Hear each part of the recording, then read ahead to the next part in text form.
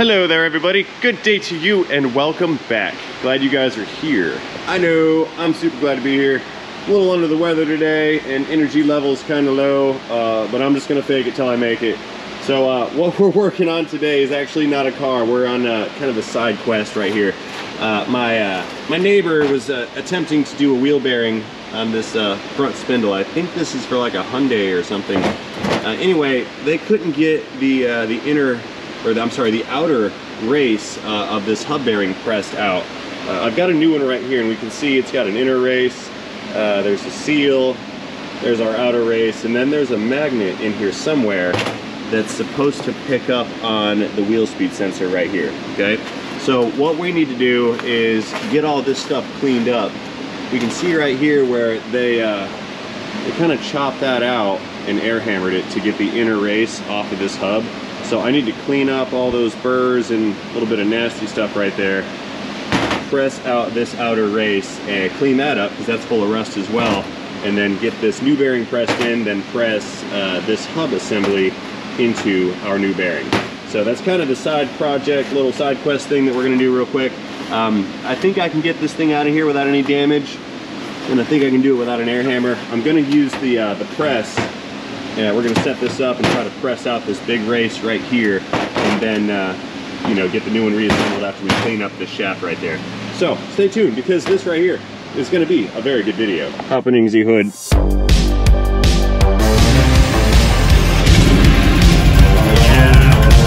Here's our brake rotor. There was our brake rotor. Okay, so what we're gonna do is roll the press out from its parking space over here. And I really like that this press has wheels on it. That was an afterthought. I don't think it came with wheels. These were a Harbor Freight edition. So we're gonna maneuver this guy right on over here so we can use it next to our table and get this bearing and hub and spindle / knuckle assembly set up in here. We'll get it pressed in, we'll get it pressed out, not in that order, and see if I can't get this this assembly back to my my guy. Hey, look at that, classic hazard fraught style. This jack's leaking everywhere. How about that? Is what it is. I'll fill it up full of motor oil and then it'll stop leaking. So no big deal. Don't need any of that. Okie doke. So first things first, I need to raise up the press surface on this press assembly or press unit a little bit higher to the next notch. That way there's less space between the bottom of the jack and the top of the surface right here. So all we need to do is pick this up. We're gonna pull the pin. Can you guys see? Yeah, we're gonna pull the pin, move it up to the next hole right here, set it down, and then switch sides, raise the other pin up. And I might go up one more hole. I don't know yet. Let's see how this fits in here real quick. It's gonna be a little tough to get this thing set up evenly without making the pieces fly apart and or breaking my spindle assembly right here. Let's see how this is gonna go. I think I can do it, yeah, right in there. Well, I can get it started like this. Yeah, I need to get that bearing pressed out and get it started. Let's get it broken free. So that should be good for now. It will bottom out once it reaches the top of these plates right here. But I think once I get it broken free and moving, I can reposition these plates and then press it out the rest of the way. All right, pulling an adapter cone out of the ball joint kit. Actually, there's two ball joint kits. There's the press kit and then there's the master adapter kit. We're gonna use this guy right here, and that's gonna sit on that little lip, which is part of the bearing. So we're gonna put that right there. And we need to put a big flat piece on it, like so. Get it centered, and then we'll press down on the jack, on the adapters, and it's gonna press that bearing out. So let's scoop this back some, get it lined up with the hole right here. That looks good. Let's get started and see what happens. Alrighty, so let's tighten down our little screw on the jack here. That's the release valve, and start to jack this thing down until it makes contact. Bright lights.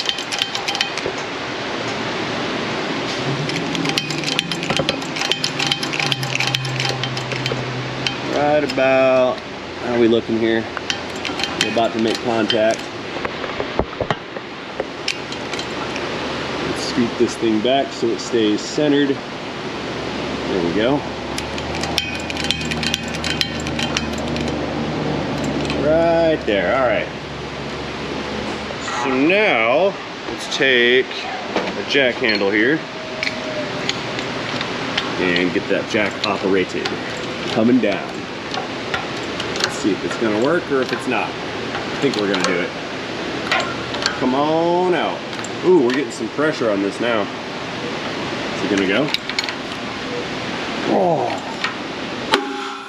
There we go. It moved. I think it moved. Yep, she's moving. Good. Ah, that is what I want. Yep, moving right on down beautifully. We're gonna do this, jack the jack until that inner race bottoms out on these two pieces of C-channel steel, and then I'll have to reposition the knuckle. We'll keep going down. And I think, yep, we're there. That's all she wrote. Here, let's go ahead and back off our adjuster. Jack's gonna go up.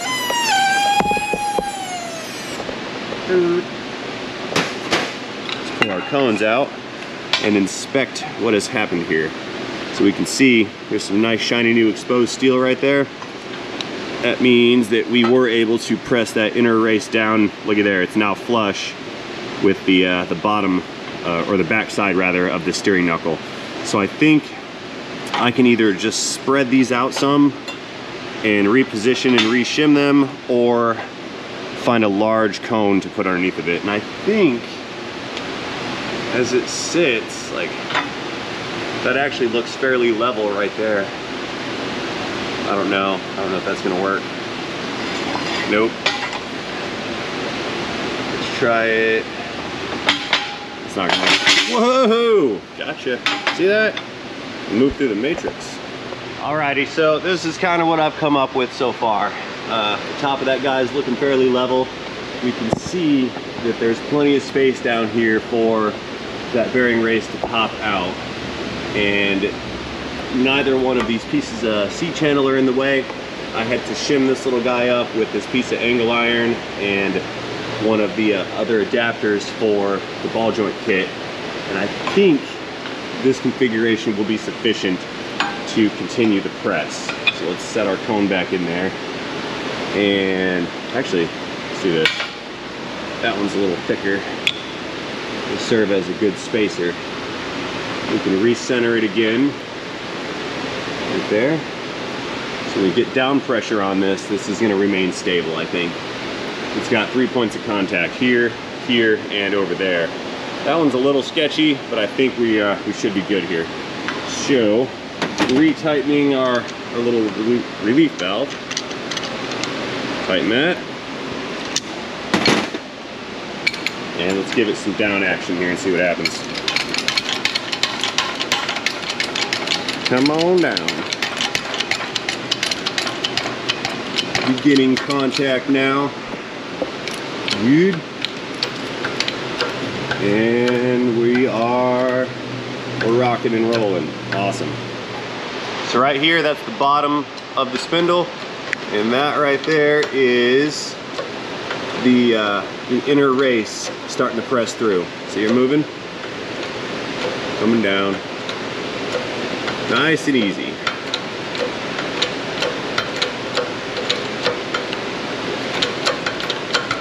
It's almost out.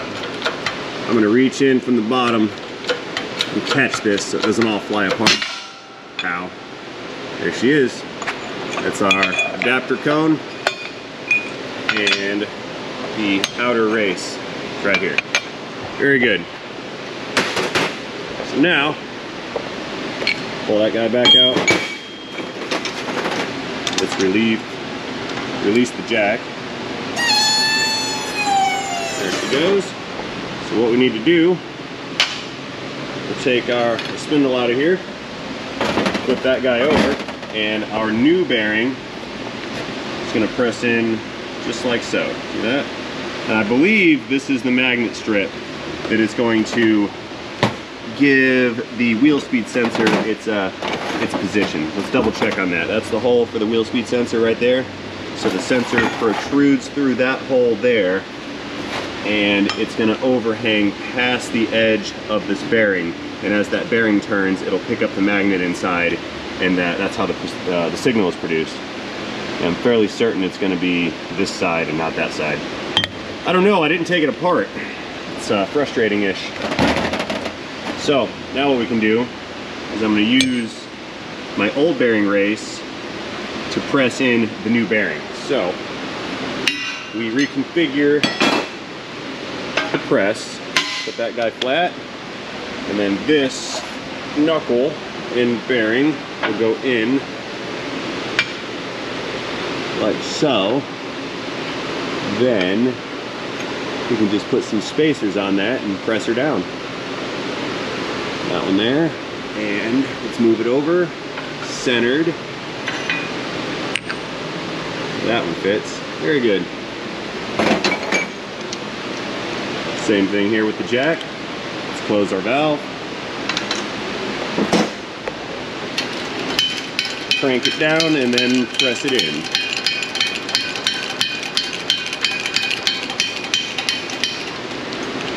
Contact is made. That's not very good contact. We're way off center. Look at that.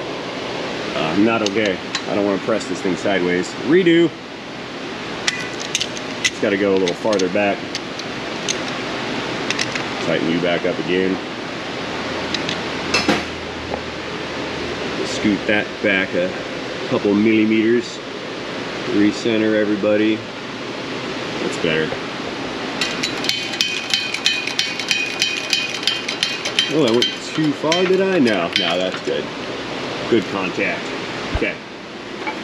There's our bar. Oh, I'm off center again. Look at that. I failed to notice. Redo again, round 3. Let it up. Tighten it down. Center it again. Center it again. Center it again. There we go.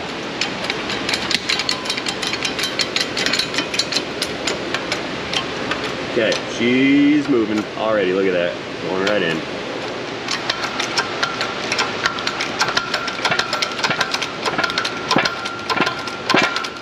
And we're going to press this until it bottoms out. All the way in.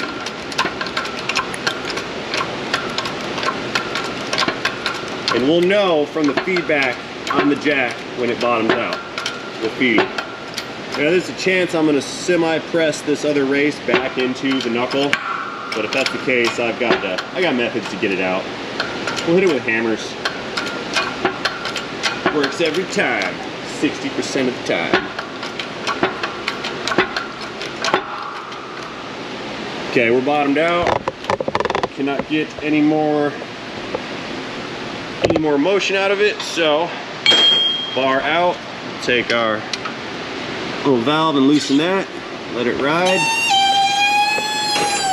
Let's get our goodies back here. Oh, good, it didn't press in. See that? Now let's check the back side, and it's looking flush. I hope I didn't do this the wrong way, and our little magnets in here. I'm gonna be really upset if this is wrong, because I'll have to do it again. Oh, yep, looky there, I am right. I see it. It says right here, ABS sensor side, right there. I hope you guys can see that. Very fine print. ABS sensor side, it's laser engraved. Cool, okay. So, we have a snap ring that has to go into this because we need something to retain this bearing when we go to press in the hub. Gravity. When we go to press the hub in from the other side. So, we'll get this thing kind of set up and we'll pry driver it into position here. Let's see how I'm gonna do this. We'll push it in. We'll get behind it with a little pocket screwdriver if I can. And just kind of pry on it till it collapses. That's not gonna work. Nope, nope, nope, nope. Hammer. Okay, we need to go over here to the other bench. gonna need more working space. We need a larger pry driver, I think, because I need to collapse this this unit right here and just work it down. Just gonna have to force it in. Walk that guy in.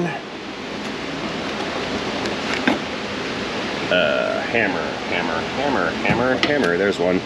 Watch this.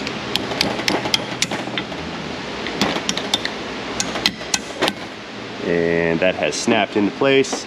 And I have failed because I have covered up the hole for the wheel speed sensor. I did not realize what I did. So, love my job so much, we're gonna do it again. In case you missed it the first time, we're doing it again a second time. Woohoo! Ping! You see that thing? That's why we wear safety glasses. Let's try again in the proper orientation here. So that goes there. Get down in there, please. There. Pry it back. Pry it back, push it down, work it in, hammer.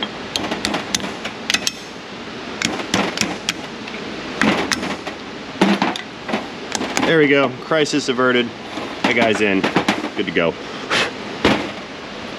Okay, now we need to pay attention to the hub a little bit. We can see that the inner race on the old bearing was cut out with like a little chop saw, and then it was hammered on some, which put a bunch of nicks and scratches and valleys and gouges and whatnot in the surface of this hub. The thing's not totally destroyed, but it would make it difficult to press in. So what we need to do here is clean that up and make it smooth again. And I will do that with some mildly abrasive Ziz wheel pads. We're just gonna go over this thing and wheel this away until it knocks off all those raised areas. That way we can actually fit that thing into the race. So we'll use a little angle die grinder deal.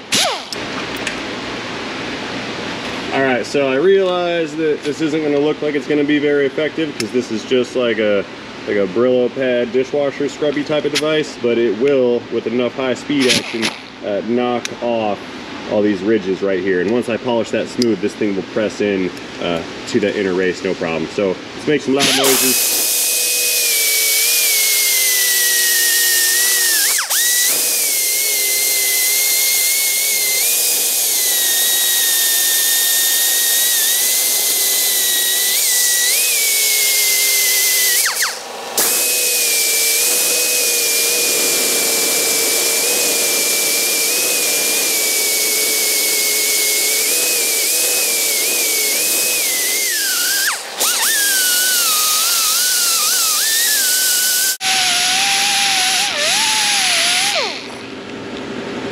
How's that looking?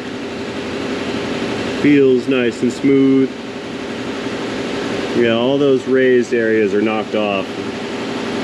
Okay, let's go ahead, get this thing back on the press, and we will press these two units together, and then this operation will be complete. So again, we'll use some of the ball joint adapters. That seems to fit perfectly over that inner race, and it's not contacting the seal. So we'll put that guy in, and put our big spacer in. We're gonna do this upside down. That way I can see a little better. And one more time, we'll run the jack down. Tighten up the valves right here. We're gonna run down this jack, and it is going to do the final press by pushing this whole spindle assembly down onto the hub. You just have to make sure that, like this area right here, this guy, the little weird pieces that are sticking out of this spindle do not, or knuckle rather, do not contact the bottom of the press here. You cannot have any side load happening, because if we have side load, it's not going to work. Let's make it centered. Looks good. Looks good to me. Go ahead and send it. It's putting down quite nicely, in fact. Smooth operator. So basically we're just pressing on the inner race of that bearing, and the rest of these The rest of all that steel is just along for the ride. We're going to run this down until it bottoms out, at which point the operation will be a success, as long as the bearing does not bind. So hopefully I don't mess this up.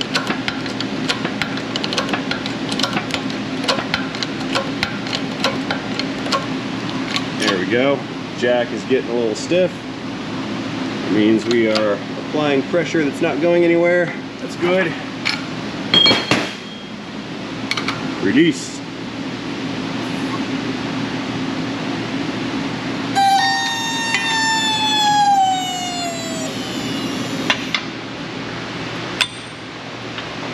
Let's see what we've got. Does it work? Does it spin? Yes, it does. Look at that. She turns. This operation is a success. So one quick thing, I'd like to mention that the mechanism that prevents this from coming apart while driving is actually going to be the axle that splines through there. The axle is going to contact this inner race of the bearing, and it's going to contact, of course, the outer hub on the hub. And as you tighten down that axle nut, it applies pressure to that bearing race, locking the thing in position. So once it's all assembled, it's a permanent situation. So this project is complete. I'm going to run it next door and deliver this spindle and close this video out. Naturally, I will do such things as always by thanking each and every one of you guys for watching this video. I certainly hope you enjoyed this short video. If you did enjoy this video, please feel free to let me know about that in the comment section down below. Do not forget to tap that like button while you're down there. And most importantly, have yourselves a fantastic day. See you guys later. End of spindle, end of bearing press, end of video, end of transmission.